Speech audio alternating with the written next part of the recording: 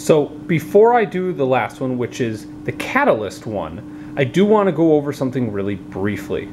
I do want to show an experiment with liver. Now, this is calf liver, and I've drained the blood out of this numerous times. However, I do acknowledge that there is still going to be blood in here. So, I know some people are squeamish with blood. I'm one of them. I'm not very good around blood, but I'm making sure that you guys see something pretty cool.